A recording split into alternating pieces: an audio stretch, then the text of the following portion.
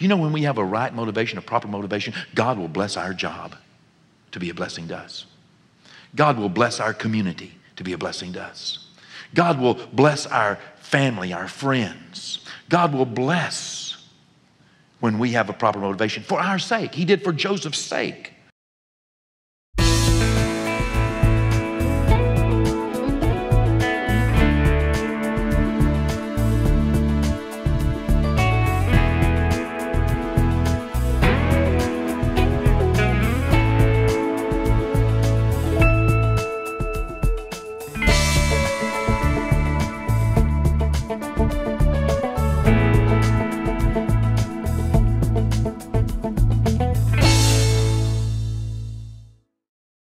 Hey, tonight we're going to be going in a moment to Genesis chapter 37. We're going to pick up on our theme that we started on Sunday with the life of Joseph. And tonight we're going to be talking the life of Joseph, motivations. Sunday we talked about the life of Joseph, a man with a dream.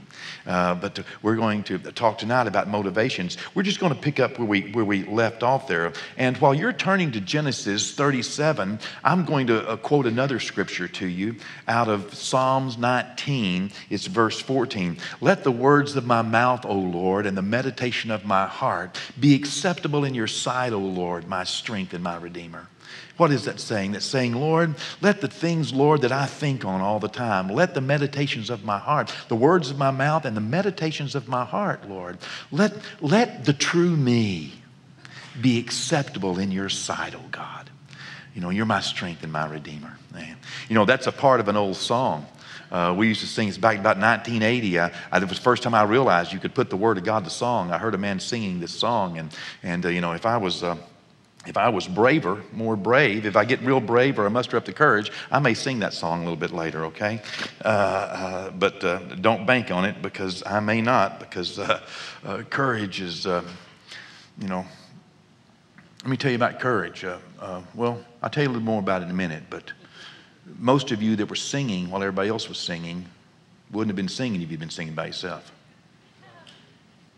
We'll talk more about that in just a moment, okay? It'll make a little more sense in a moment. It's one of the reasons why I may not sing this song, because it takes real bravery to do something by yourself. All right.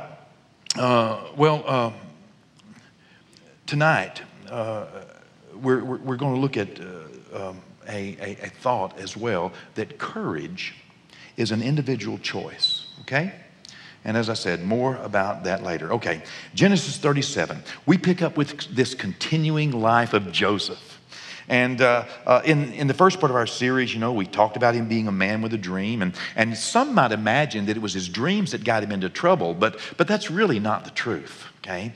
But even if it were the truth, you would have to also imagine that it was his dreams that got him out of trouble. You know, so either way you look at it, Joseph was a real dreamer. But there are a couple of accounts of Joseph's life that really help us to determine the proper motivation of our life.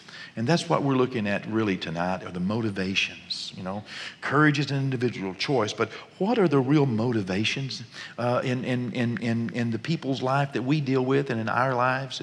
And Joseph, you know, picking up in Genesis 37 in verse number 4, the Bible says, but when his brothers saw that their father loved Joseph more than all his brothers, they hated him and could not speak peaceably to him. Verse 5 says, now Joseph had a dream, and he told it to his brothers, and they hated him even more. Wow. You know, one of the first and perhaps one of the most formidable motivations that we find in the Bible is a motivation of hatred. Isn't that amazing? That hate is a motivation? But it is. You know, in 1974, I was living in Shreveport, Louisiana, in Bossier City, actually. But I was attending, as I was in the military, I was attending on my off-duty time the Shreveport extension of Louisiana State University. And I was specifically in the winter session, you know, beginning in January of 1974 is when it was. Yeah. Beginning in January 1974, I was specifically taking like a criminal law and justice, or else it was a constitutional law, something on that line. And our teacher was an attorney who lived there in Shreveport, Louisiana. His name was Daniel LeGroin. I haven't seen him since I was there in 74, 75, attending the LSU extension there. And he introduced me. In fact, he gave me a book, and it was a book by Machiavelli. And he lived in the late 14 and early 1500s, and he wrote this book. One of the books, a really unpopular book in its time, The Prince, and it was talking about how princes should rule. I don't recommend this book, by the way. It's not solid biblical principles, but during that time in 74, I read that book, and something stuck out to me. You have moments in life whenever you remember certain things. I just remembered this certain thing, and so I reviewed it today, because when I read back over this in preparation, and that motivation of hatred come back up, I realized one of the sayings that I say often, came from perhaps, not the best of sources. So I went back and went online and pulled it up and reread this, and certainly in chapter 17 of The Prince, there it was again. And it's my summation, but basically, this is what Machiavelli said.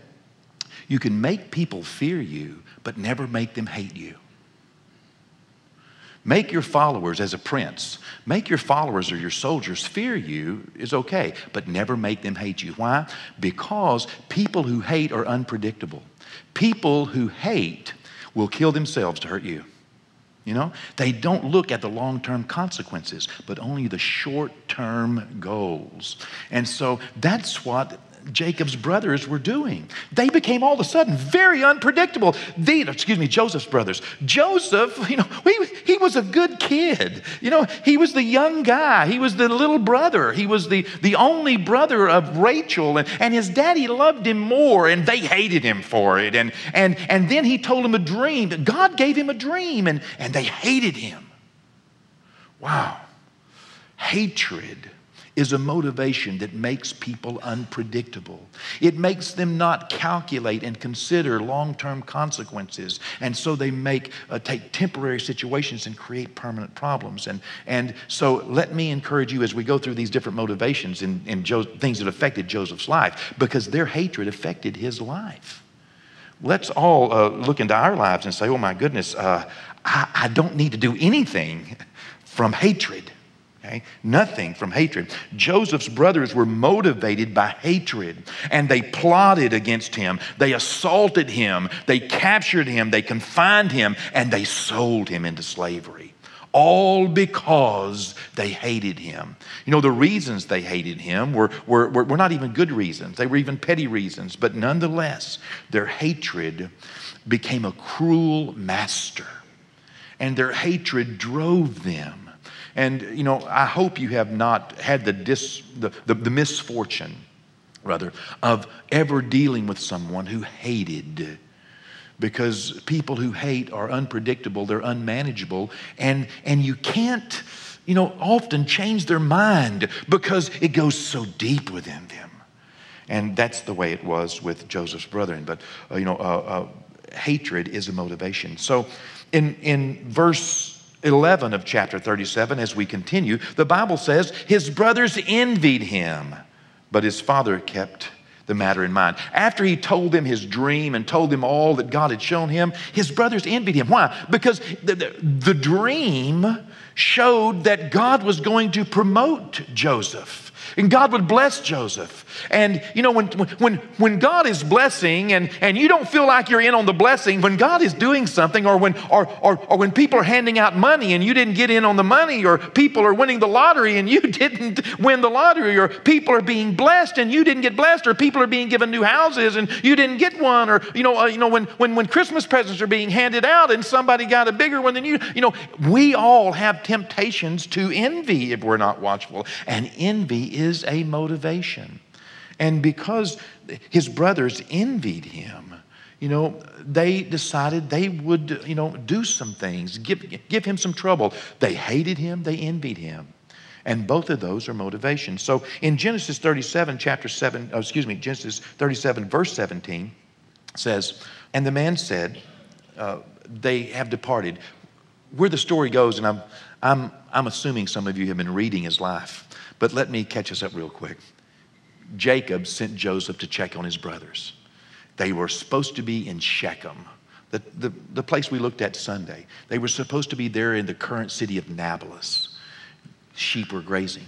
So Jacob sent his son Joseph, his favorite son, from Hebron up north, past what is now Bethlehem, past Jerusalem, past Bethel, up the road of the patriarchs, past Shiloh, and right into that vale of Shechem, right between Mount Gerizim and Ebal.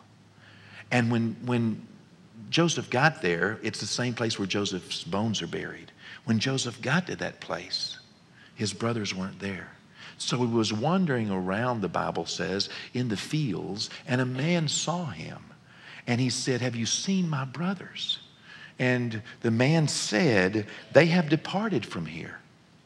For I have heard them say, let us go to Dothan." Now, Dothan is about only, 7 or 8 miles, maybe at most 11, depending on which way you walk around Mount Ebal, heading up kind of north. So he went on. Joseph went after his brothers, and he found them in Dothan. No doubt he saw them at a distance. Dothan is a historical place. The hill of Dothan is the same place where the prophet said, "God opened the eyes of my servant so that he can see." And God opened his eyes, and more angels were with them than were with them. So Dothan is this very, very familiar place in the Bible. And so they were grazing their sheep there. And when they, in verse 18, when the brothers saw Joseph afar off, they could see him coming a long way off. Even before he came near, they conspired to kill him. Whoa, what is going on here? Well, hatred and envy are two of the things that are going on here, motivations. And so they conspired. What does conspiracy mean? Well, it means that they got together. They got into this group, okay? They brought their problems to one another and started stirring that pot, okay? Oh, there's a saying that says misery loves company. And that's what they started talking and conspiring, and it ended up that they conspired and agreed to kill him. Now, then they said to one another, "Look, this dreamer is coming." He's getting closer. This dreamer. They disdained him. They hated him. They envied him. And so in verse 20 it says, They said, "Come therefore, let us now kill him and cast him into some pit, and we shall say that some wild beast has devoured him, and we shall see what will become of his dreams." Oh, listen, they really, really hated him. You see, hatred was a motivation. Envy was a motivation. But the motivation that most cost Joseph in this moment was a motivation of conspiracy. You see, conspiracy is a motivation. What is conspiracy? Conspiracy is often nothing more than just mob madness. Okay? Mob-minded. The madness of a mob. Have you ever seen mob? Some of you have seen old westerns. You know the mob. Okay? They're coming to the jail to hang a guy, right? It's a mob. I'm talking about it's a group courage. It's the courage that I get to do something when I'm in a big group, like sing. That I have the courage to do when I'm in a group, because there's such a thing as group courage. That I may not have the courage to do, when I'm by myself, because, you just let that sheriff. How many of you have seen that when the guy, they come in, they're going to, we're all going to take the guy out and hang him. And the sheriff points a shotgun at one guy and says, "Okay, when y'all do, there's more of us than there are of you. Okay, but you're going first." All of a sudden, it ceases to be a group courage. All of a sudden, it becomes an individual problem. And I want you to know that individually, I don't have that courage, okay? Group mentality, group mob madness, conspiracy is a motivation to do things you would not do otherwise.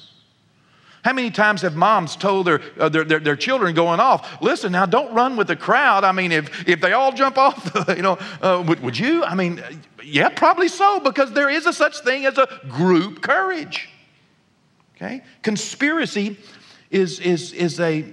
doesn't have to be, but sometimes it is a plot of the devil to get people to do something they would not normally do.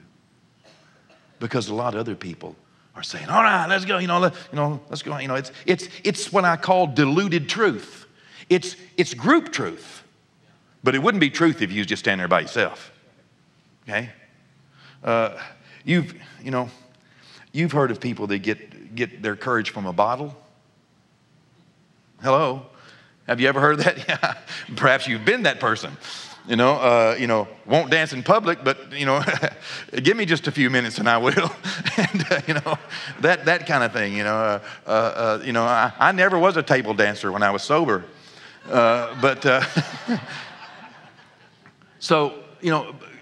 Some people's courage comes from a bottle. Well, some people's courage comes from a group. Some people get courage and they look for courage, from support. That's what Joseph's brothers did.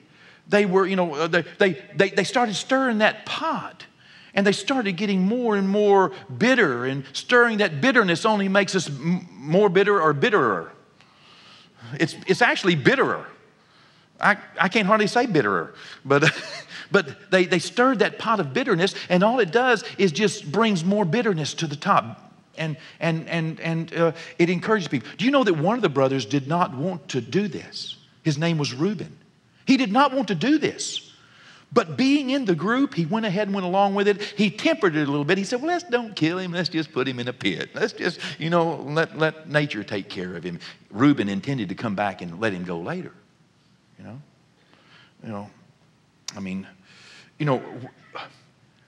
It may not be real courage. It may not be real bravery, unless you're willing to do it by yourself. Okay? I mean, you show me the guy, and they have these Westerns that walk up to 4 or 5 guys on a porch and say, okay, I'm coming through there. Okay? I mean, you look at him, you look at that John Wayne, you say, oh man, that dude is brave. That's real bravery, real courage. Instead of just group bravery or group courage. Sometimes, real courage stands against the group when necessary. Real bravery does. But let me tell you, the best thing is to get a group of people that have real individual bravery and get them in a group together, and you got group bravery and individual bravery. Man, those people are the people that stormed the beaches of Normandy. While people are are falling all around them, they're still going. Wow. That's a generation that we owe a lot to. Joseph's brothers stirred this pot of contention and resentment. And, it just made matters worse. A person can always find support for almost anything they want to do if they just look long enough and talk loud enough and try, they will get support. But group support is a motivation, okay? It just is.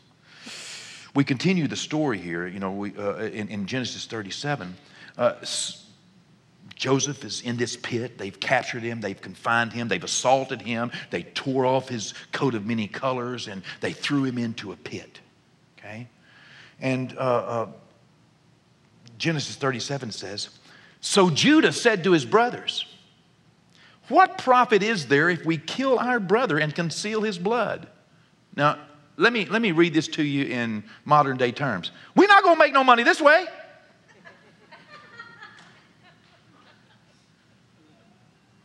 If we kill him, we're not going to make no money. How are we going to get ahead? I mean, come on, we got a chance to make something here. I mean, if we're going to kill him, we may as well make something out. I mean, come on now. If we're willing to go this far, we may as well make something. Come, verse 27 says, and let us sell him to the Ishmaelites. And let not our hand be upon him. Let's don't let his blood be on our hands. Let's make some money out of this thing. And his brothers listened. You see why? Why? Because money is the motivation. Okay? Even one of the trusted disciples was motivated by money to betray Jesus. Money is a motivation.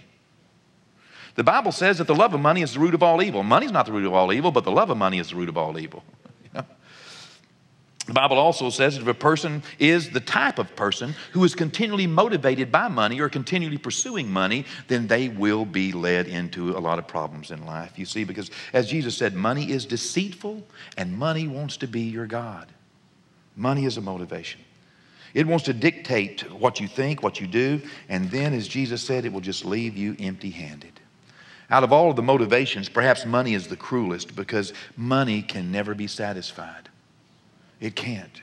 The motivation of money can never be satisfied. Yet Ecclesiastes says that money is the answer to everything. Isn't that amazing? Money should not be a motivation, but yet Ecclesiastes says money's the answer to everything. Ecclesiastes 10:19. Well, if money's the answer to everything, then why aren't we chasing it? Because God said don't. God said don't let money be your God. There's two things that wants to be your God, me and money. You can't serve them both, he said. Although we may need money and we cannot allow money to wrongfully or inordinately motivate us or to be the voice of our God. That's one of the things that I contended with a couple of election cycles ago, was that we did not need to vote in our nation. We did not need to vote economics. If you vote economics, you're voting money as your God. I'm sorry, but there's a few things we can do without. We could do without some things to keep righteousness and godliness in our nation. We can do without a lot of things to keep righteousness and godliness in our lives. But if money speaks to you, and by the way, it has this capacity to speak to you. If money speaks to you, or hatred speaks to you, envy speaks to you, if groups are speaking to you, know what group it is. Okay, because there was a crowd that wanted to take over from Moses, and push him and Aaron aside. You didn't want to be the leader of that crowd. There were 10 spies who, got together this large, group. You didn't want to be a part of that group. Okay, if money speaks to you, or hatred or envy or just group support, then beware. Just make sure you're not deceived by it. Make sure you're not led to violate a principle of God's Word. The Word of God guarantees that all of our needs will be met if we'll just do what God asks. That's what He says. Put the kingdom first and His righteousness, and everything else will be added to us. Just watch the motivations. We're going to pick up now from Genesis 37. We're going to pick up the story in Genesis chapter 39. Right? Genesis chapter 39, we're going to continue looking at the motivations that affected Joseph's life. Ultimately, in just a moment, we'll get to what motivated Joseph. And that's where we want to get to, okay? Because like me, you as well, those of you watching, we all want our motivations to be right. Right? The meditations of our heart to be continually acceptable in God's sight. The real us on the inside. What makes us do what we want to do. We want the right motivations. We'll pick up in Genesis chapter 39. Joseph's brothers drew him out of a pit in Dothan.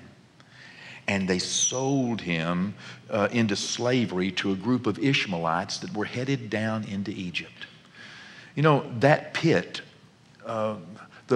I read and studied and looked and did my very best to find exactly where it was, and I could see it on a map, but it was in very difficult and dangerous territory to get to.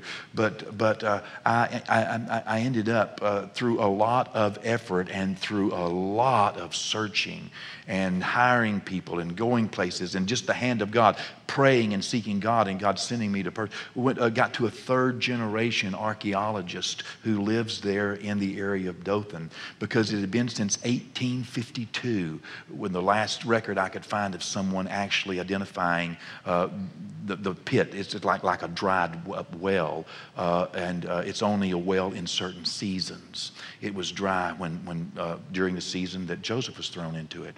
And let me show you that pit. I found it, and I found what I believe is the credible one of two pits. This is driving down after searches you wouldn't imagine. That's the hill of Dothan there, by the way, where the angels appeared with the chariots. More there be with us than be with them. And It's the guy sitting on the right there.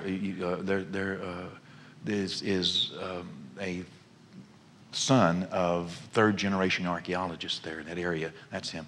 I found him walking down a road, stopped him, got him to go with. This is one of the two pits that they have identified as the pits of Dothan, the wells of Dothan, which are pits. That one, a fig tree is growing up out of. Isn't that amazing? And we did a television program there about Joseph and some of the things that caused his brothers to throw him into one of these two pits. This other one has not been used for years and years, but it catches water in certain seasons, and there used to be an old pump there, and you'll see some iron down in it. But you get a good look at the bottom of this. What it was. It's been blocked in the millennia since Joseph, but these are the only two pits that are there in Dothan, and these are historical pits. So this is what the third-generation archaeologists say. These are the pits. That's what they have, decided and determined, and it's right at the same spot where it would have historically been. Isn't that amazing? Wow! But anyway, they drew him up out of the pit, and they sold Joseph to the Ishmaelites. The Ishmaelites took him down into Egypt. Okay, and when he gets there, Joseph is sold as a slave to a man named Potiphar. Potiphar was a wealthy man. He was, a part of the government and the leadership of the house of Pharaoh there. And in verse 2, even though Joseph is a slave, Genesis 39, verse 2, the Lord was with Joseph even when he was a slave. And the Bible says that Joseph says he was a successful man. Isn't that amazing? I mean, God calls this slave a successful man. Now, there's a lot of reasons why Joseph is here, because people have been motivated all along the way with different motivations that have affected his life. But yet, as a slave, in the house of his master, the Egyptian, he was a successful man. In verse 3, the Bible tells us that God made everything to prosper that was in Joseph's hand. Isn't that amazing? Wait a second. How does someone who has been sold wrongfully, imprisoned, confined, and so how does it? Because God was with him. Evidently, God was willing to bless him even in his predicament. Okay. And I believe it's because of the motivations of his heart. The Lord made everything he did to prosper in his hand. Verse 4 says that, Joseph found favor, and look what it says. He served his master. Wow. I think that's one of the reasons he did find favor. One of the reasons things did prosper in his hands. One of the reasons why he was a successful man is because he had an attitude of serving even the master, even the guy that owned him, bought him. Joseph was not your typical slave of that day. Joseph was the son of a very, very, very wealthy man. If Joseph had walked into Egypt under his own accord, he would have been afforded all of the welcome of a wealthy son of a wealthy man.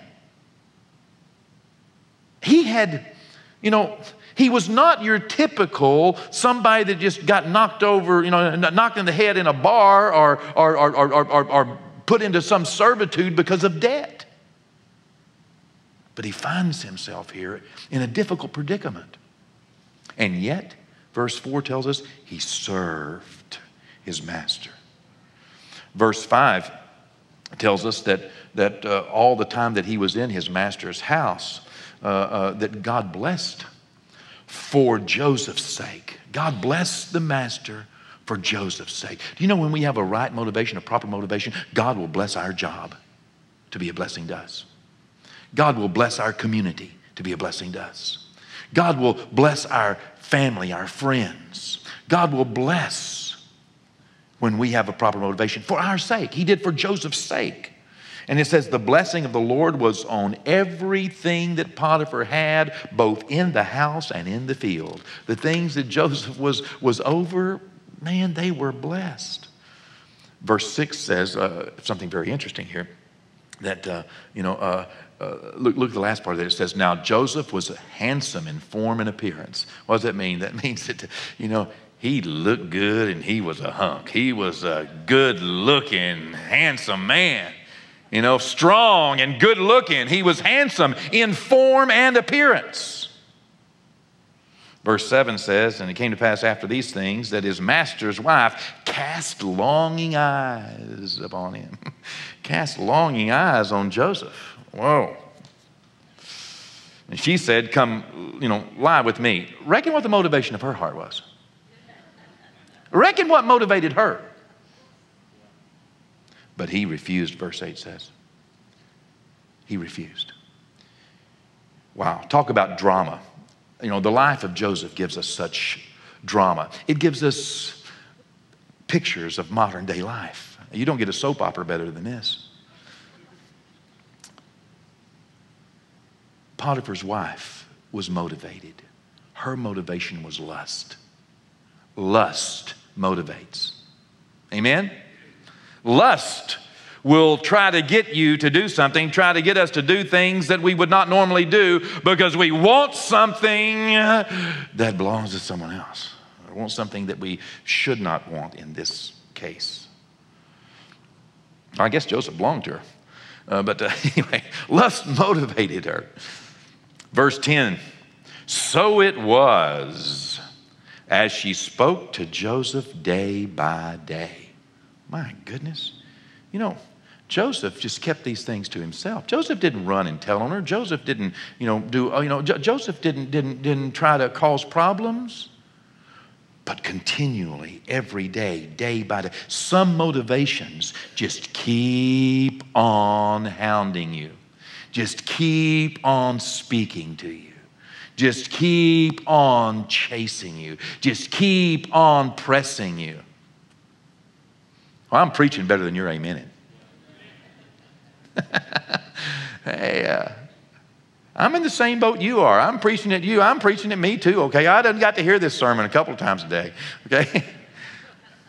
Some, motivations just keep on trying to motivate, speaking day after day. But when she did not get what she wanted, she felt jilted. And she resented Joseph. Man, you have to beware of those things which make you entertain resentment. Why? Because resentment motivates.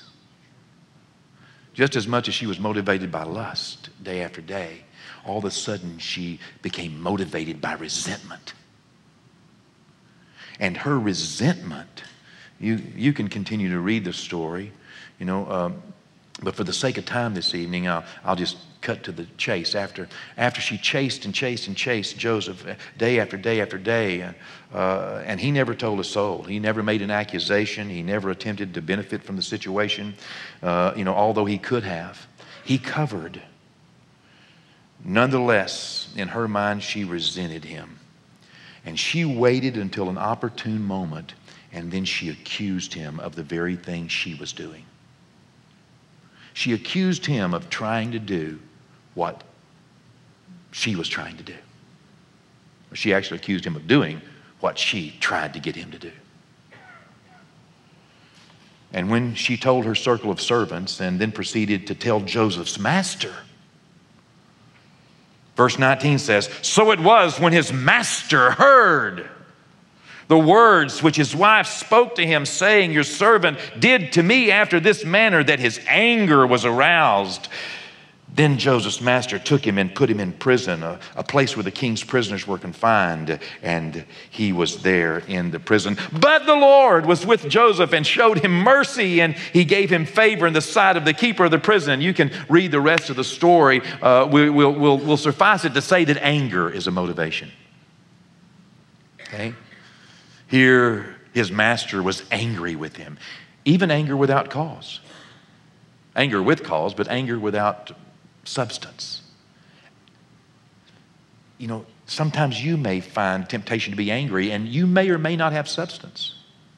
But anger will motivate if you're not watchful.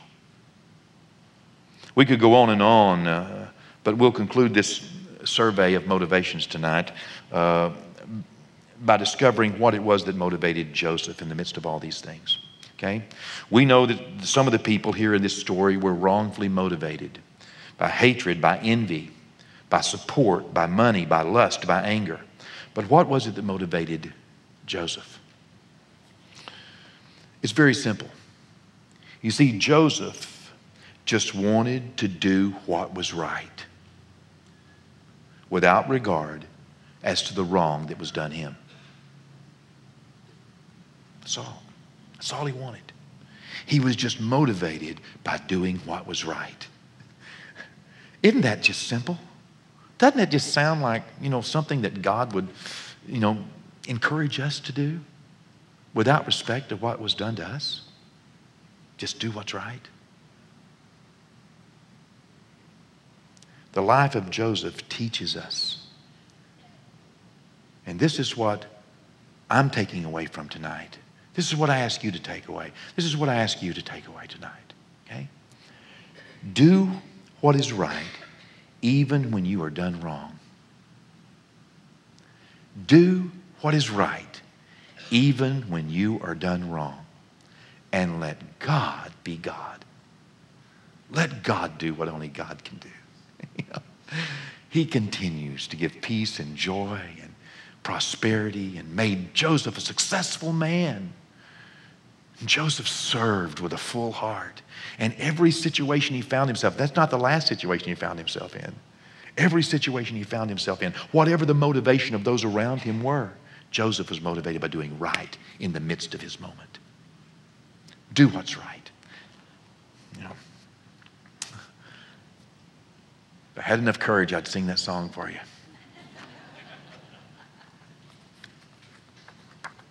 Let the words of my mouth, O Lord, and the meditation of my heart be acceptable in your sight, O God, my strength and my Redeemer. Let the real me please you. Amen. Amen. All right. Won't you stand to your feet? Look around you if you would. These are folks that you're going to spend eternity with. Get to know them. Okay? My opinion, these are some of the best folks in the world. I love you guys. God bless you. Father, I bless us, Lord, and I ask you, Lord, according to my priesthood responsibility, Lord, and priesthood duties, I ask you, Lord, to forgive us, Lord, of our sins. Lord, you said whosoever sins we remit, Lord, they're remitted, Father. And Lord, I remit, according, Lord, to the priesthood joy you've given me. I remit the sins of these, Lord, the sins that are past, God, forgive in the name of Jesus. Let no hold be upon them, Lord. Forget them, God, in the name of Jesus. Lord, look to their future. And God, may they leave here with a commitment to you that they're going to do what's right, even when they're done wrong. Lord, that they'll check the motivations of their heart and make sure they're acceptable in your sight. In Jesus' name, amen.